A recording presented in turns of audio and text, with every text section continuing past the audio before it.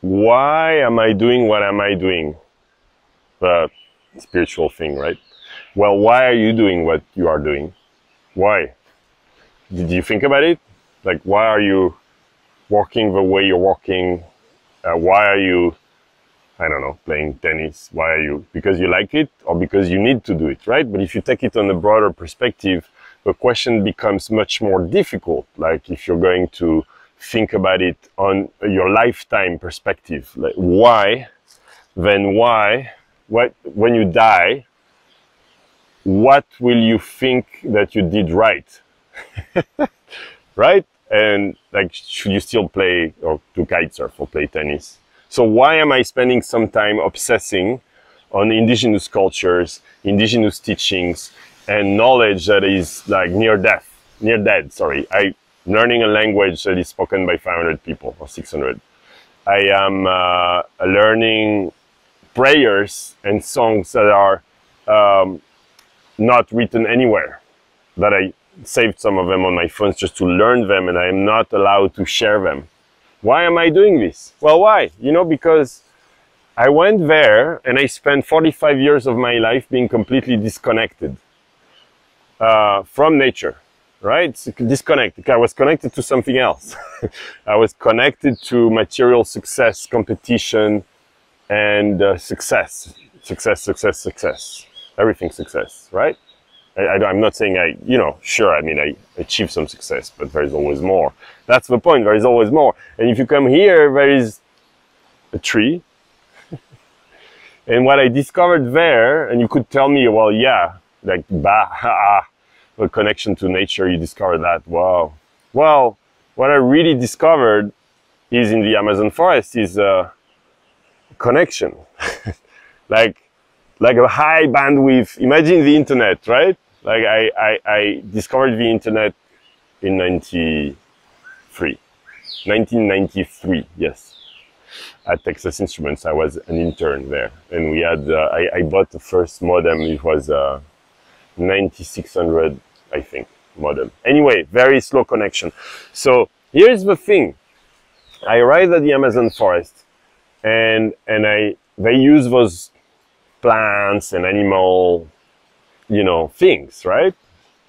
And like suddenly you see, it's like, imagine if there is 100-story building and the last building is where you go when you die, or where you were when you were born, and there is God there. I mean, a divine place, right? Imagine you get to see this for 1 hour. That's basically what I lived. I'm not saying I've seen God in any way. I still don't know what it is. But I have seen a place that I keep describing. That place.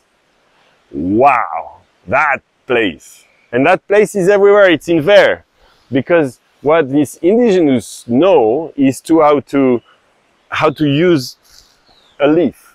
How to use a poison from a frog. How to use crazy things. Or very simple things. How to heal with something very, very simple. And that's what they know. And it took me there. So imagine you see that. So basically you see not even the terabyte bandwidth internet, like the highest bandwidth you can get. And then you come back after a few hours. That's the problem, is you come back to normal, right? Like now, right? But each time I did these trips to the forest, which is now quite, like, I think I went 10 times to the Amazon forest, spent about 5 months. Yeah, each time I open my bandwidth, my nature connection a little more each time. So of course I don't see, or I didn't see. But now I see way more. And it seems like every day I'm seeing a little more. Every day. With nothing. That's the new thing. Is dreams, right? So, for example, my two last dietas or stays of 1 month in the forest, I learned to dream really. I learned to see my dreams, remember my dream, think about what it means. And now I'm starting to be lucid in my dreams, to do things in my dreams. not every night, but there is something every night. Like I clearly remember what happened yesterday and today. And I am like starting to learn now a very small internet connection with nature, or nature connection. How should I call it?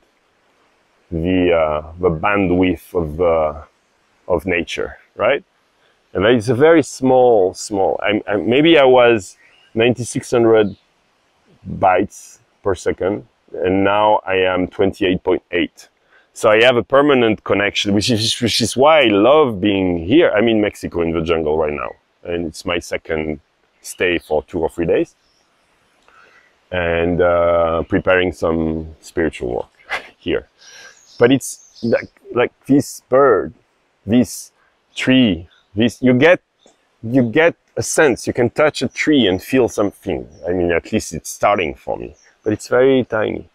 But each time I work some more, that's the why, right? Why am I doing all these things? I'm going to spend some time here without eating and drinking and without sleeping, or very little. And that is to open that pipe, to open that connection to nature. Forget about God, right? That's a big word. Just nature. But wow. And slowly it opens. One way, so I've been spending the whole morning here, walking here, removing wood, clearing space for something we're doing. We're preparing a circle. And each time I do that, I sing. I sing the songs that I've learned with the Yawanawas here in Mexico. It doesn't matter, because these songs are, as they say, they're medicine. These songs are not just songs. Like, oh, this is a nice song. No. They're powerful. When they sing them, I have visions. When I sing them, I have visions now too. Some visions, right? It's not like, but like it's, and I get messages. So here is one message here.